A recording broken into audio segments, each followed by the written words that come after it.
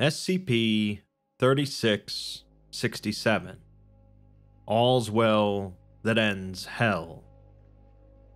Well, it's my usual nature to give some sort of lengthy preamble to introduce the article to you, perhaps with some slight philosophical musings. I think for this one, the title is enough to get you interested, as the Foundation finds a portal to hell and does what they do best. Let's begin. SCP-3667 is an extra-dimensional anomaly located in a sinkhole at the bottom of a diamond mine in the Republic of Sakha in Russia. Radar and other imaging techniques don't show anything unusual below the mine, but the sinkhole contains a Leibniz-class spatial anomaly, meaning that it's created and sustained by a shared belief. The anomaly is 5 kilometers wide at its widest point and 6 kilometers at its highest point, consisting of a subterranean network of caves and passages. This network contains a variety of stone structures and complexes, usually crudely built, and a variety of mostly wooden machinery designed to imprison and/or torture humans or humanoid figures. Also present are around 12,000 anomalous human beings, most of which are suffering from varying degrees of psychological stress, and 24 unique species of sapient and largely anomalous entities, all of which display hostility to humans, especially those of Russian descent. The sinkhole leading into 3667 was formed in 2010 during a routine drilling operation at the mine. The resulting cave-in killed at least one worker and injured several others. Some of the workers proceeded to explore the cave system, identifying some of the stone structures and possible human remains, but while attempting to contact their superiors, one of the hostile entities emerged from the sinkhole and immolated them. The winged creature then proceeded to attack the nearby town of Mirny, resulting in dozens of police calls which were picked up on by the Foundation. Fires spread across the town, and a number of buildings collapsed, slowing down the Foundation, and ground troops proved to be ineffective in subduing the entity. 17 MTF members were killed, either by immolation from the entity itself, or from falling debris, before a Foundation helicopter managed to take it down. Afterwards, the entire town was amnesticized, with the extensive fire damage attributed to a gas leak at the nearby Polytechnic Institute. Surviving mine workers and executives at the company were led to believe that the mine had ceased production in 2004 and was off-limits to the public. A surface-to-air missile system perimeter was established in anticipation for more entities emerging from underground, and the anomaly was classified as Keter class. So far, 4 more entities have emerged from the sinkhole, all of which were swiftly terminated. We're given some brief descriptions of some of the different species of entities located in the anomaly, starting with the species that initially attacked the town. This entity has the head of a dog, with large bat-like wings, standing around 3 meters tall, or close to 10 feet. It's covered in short, coarse fur, and continually exudes a flammable substance which it can ignite and use offensively. Captured entities of this species display rudimentary cognitive ability, forming complex social structures, and are able to recognize recurring patterns in abstract shapes. Another species is much shorter and described as toad-like, with no respiratory or digestive systems, instead possessing a large, spike-filled cavity which it apparently uses to transport captive humans between torture devices. A third species is an emaciated humanoid around 1.5 meters tall, with red-brown skin and an oversized head.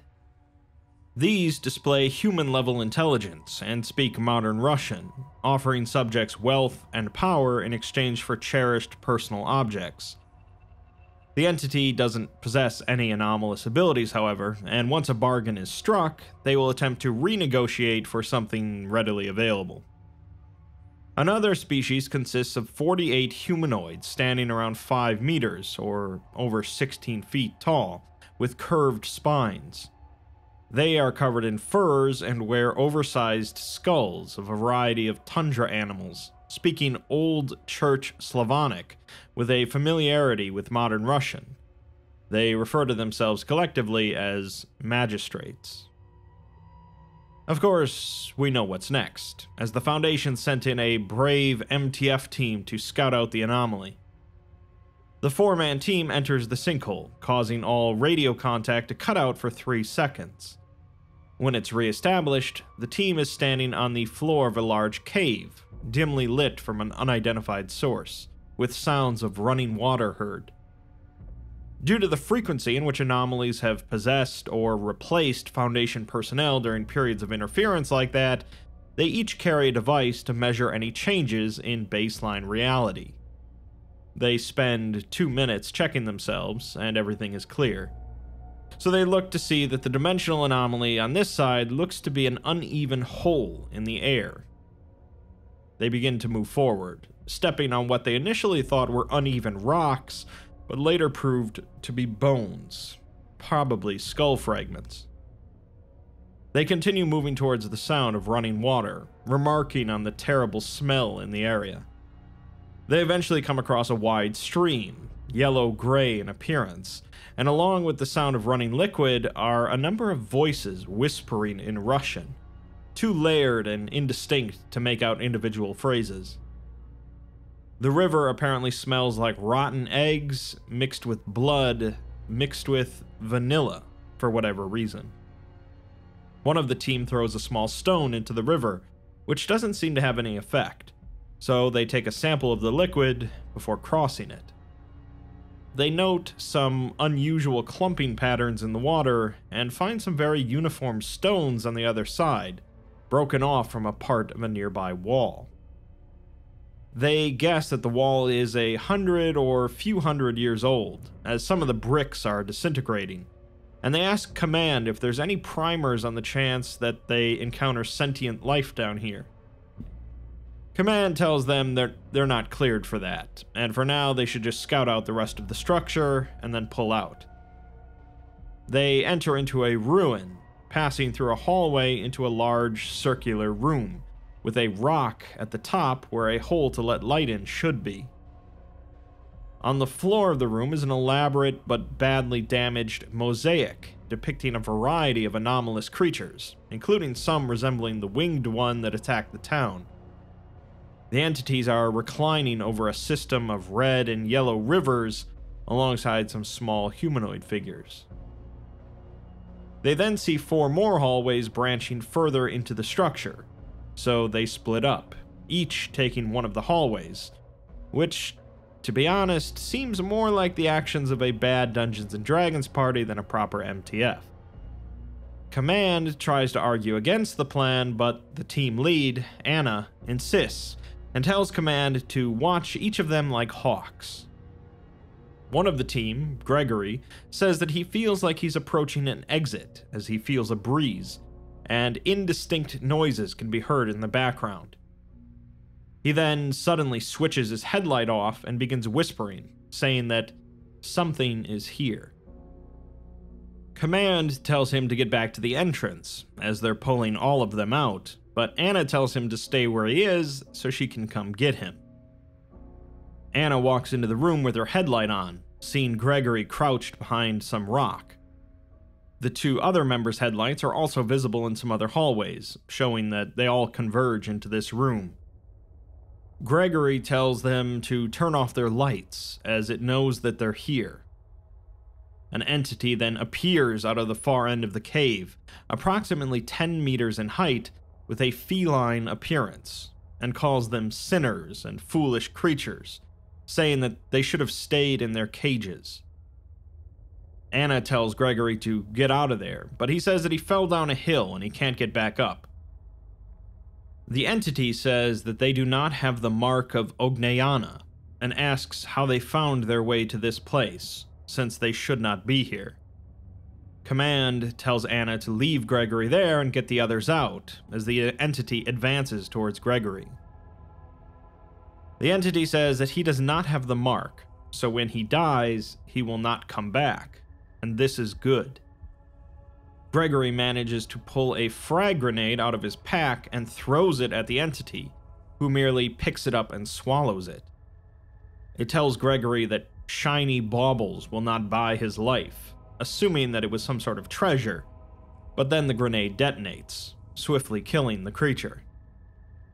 Anna grabs Gregory and helps to carry him out, telling Command that he's got a twisted ankle, and the feline entity is no longer a threat, now missing most of its head.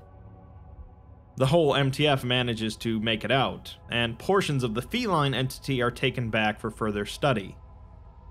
The sample taken from the river shows that it features anomalous molecular structure and bonding sites, but it will actively bond to organic molecules to create a cubic lattice.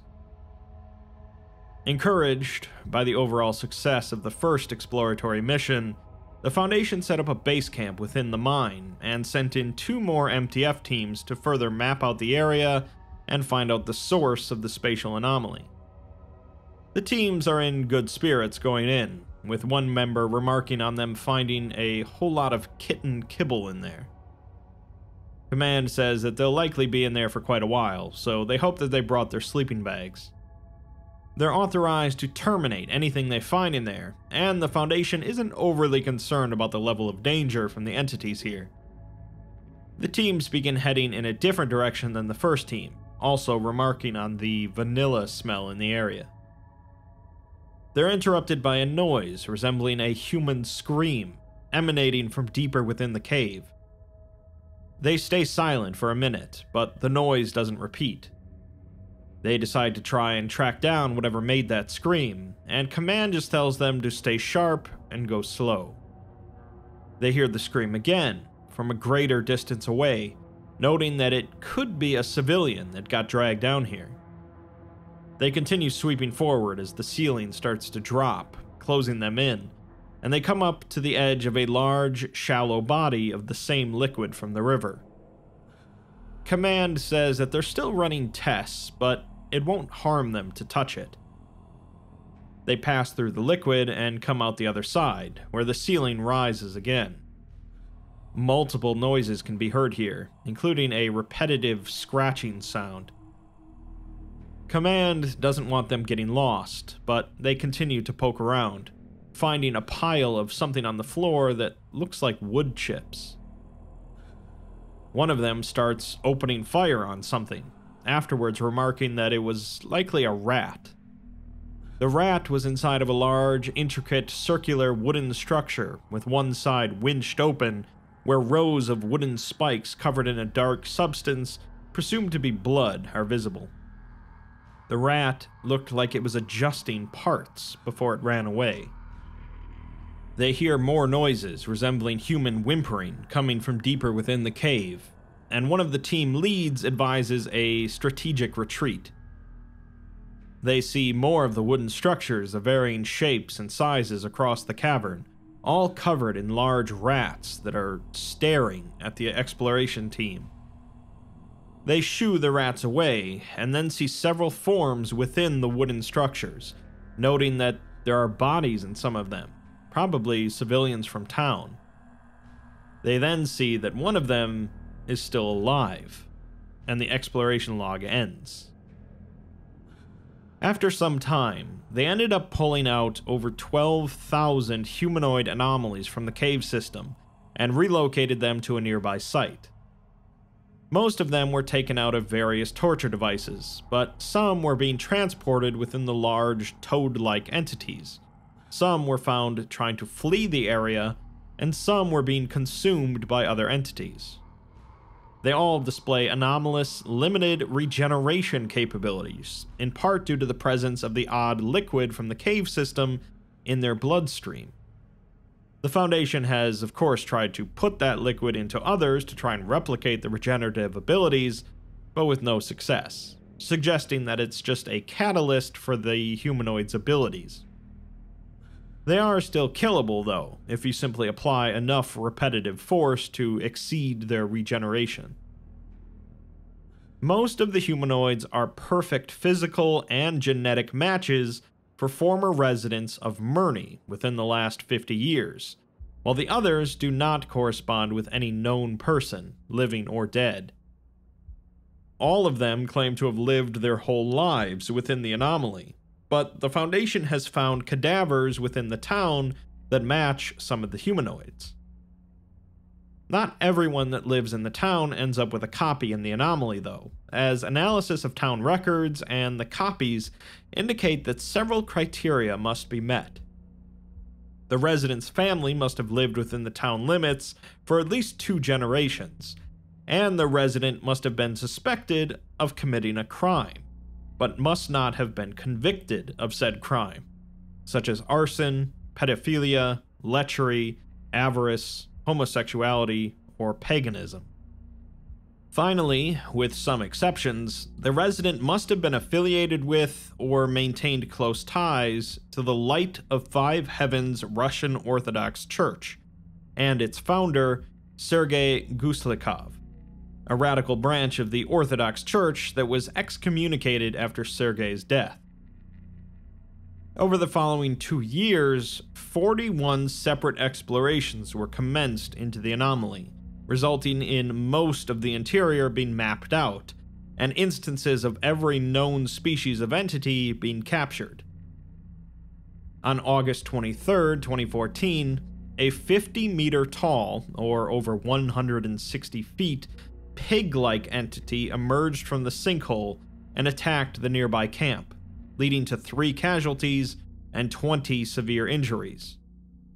The entity possessed regenerative abilities and what appeared to be an exoskeleton, so initial termination attempts were unsuccessful. The members of the camp retreated to the nearby SCP facility to wait for reinforcement, and upon return, found that the entity had destroyed most of the missile systems around the perimeter before moving to the area directly in front of the sinkhole. There, it was completely unresponsive to the Foundation's presence, allowing them to easily dispatch it with a round of drone strikes. The director of the nearby site and the Saka Republic Regional Administrator argued to the O5 Council afterwards that the entities within the anomaly represented a continued danger to both Foundation personnel and the people of the town of Murney. Therefore, they should make a coordinated effort to wipe out every hostile entity within the anomaly, and attempt to secure the cooperation of any sentient instances where possible. This led to 8 separate ethics committee hearings, as genocide isn't usually on the Foundation's itinerary, but the O5 Council finally approved the plan. A total of 6 MTF teams were sent into the pit of hell with violent intent. They are supplied with some armored fighting vehicles equipped with anti-demonic kinetic and incendiary weapons, and a translator to allow for communication between the Russian MTF and the English-speaking MTF, the Mole Rats. This is the Mole Rats' first time inside of the anomaly, but they're well trained and familiar with dimensional anomalies, so they're not overly concerned. The plan is for each team to follow one of the major rivers, where they are likely to find the larger entities, and to clear it out, from end to end. Unfortunately, this plan wasn't discussed with the Russian MTF, with the Mole Rats explaining that this is the best strategy if you want to keep it clean and quick.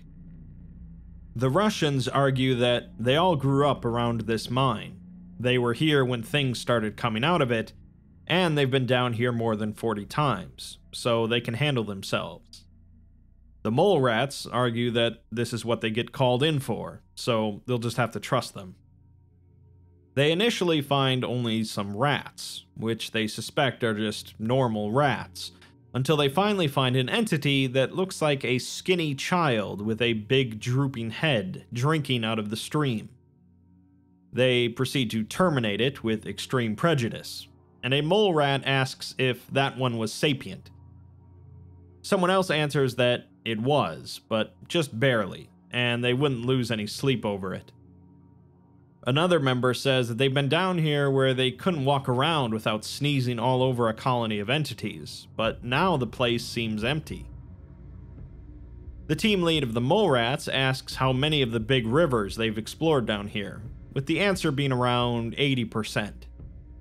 There's 3 of them that they haven't, which are currently being traversed by 3 of the MTF teams. One of the teams had just reached the end, where it drains into a sinkhole that seems to have a shallow bottom. Another team scouted ahead to find that the river ends by going into a very small crack. The third team, however, found that the river flowed into a large cave, with bricks in the walls, bones and garbage present on the ground, and a couple torture devices with no people in them. They can also hear noises come from further ahead, so all of the teams decide to converge on the cave. One of the team members at the cave remarks that the river looks different there, as it's bubbling, appears milkier white than before, and gives off a small amount of heat. When the others arrive, they try sticking a telescoping pole into the river, and when they pull it back out, the end is missing entirely. As one of the leaders is saying to stay away from the river, a large leech-like creature drops from the ceiling of the cave and engulfs the upper torso of the mole rat's leader, who was standing closest to the river. Before anyone else can do anything, the leech flops into the river, dragging him with it. The leech appears to be immune to the river's effects, but his body and skeleton quickly melts into a thick white paste as they flow down the stream. The leech entity shakes itself free of the remaining skeleton and swims further down the river. The rest of the team proceed further into the cave, following one member that ran after the leech in anger. The surrounding environment begins to brighten as they move through, until they stop on a rocky outcropping. Approximately a kilometer ahead of them is a large complex of stone structures, several stories tall, containing enormous lit metal braziers. The complex straddles the river, and the teams watch as a complicated wooden device releases several humanoid entities into the river, where they quickly dissolve. An elaborate system of wooden walkways crisscrosses the river, where a number of entities are perched. Massive millipede-like creatures are seen periodically climbing between the river and walkways. The entities are all reaching into the river and extracting some liquid, which slowly solidifies into a humanoid entity, which is then eaten, while others are excreting fully formed humanoids into the river, where they quickly dissolve. One of the MTF leaders decides that they're going to finish this here and now, regardless of how many entities there are, so they begin pouring out the liquid anti-demonic material into the river. An after-action report estimated that the introduction of this anti-demonic solution into the river system led to the termination of over 80% of the anomaly's native inhabitants, except for the humanoid entities. The leader that initiated the plan was subjected to internal review due to unorthodox actions taken in the field, but was ultimately commended instead. 3 days later, 24 instances of a previously unidentified species of entity emerged from the sinkhole. While the MTFs present would have normally bombarded them back to hell, they decided not to immediately open fire due to one of the entities waving a stick with a large white cloth tied to it. A small contingent of MTF operatives, accompanied by the translator, went down to meet them. As they approach, one of the entities speaks in Old Church Slavonic, an old dialect that the translator can manage to understand. The entity asked if the translator is the one they bow to, if she is their queen or just the messenger. The translator says that she is a representative of the Foundation, the people who've been exploring the caves, and she wants to ask them some questions.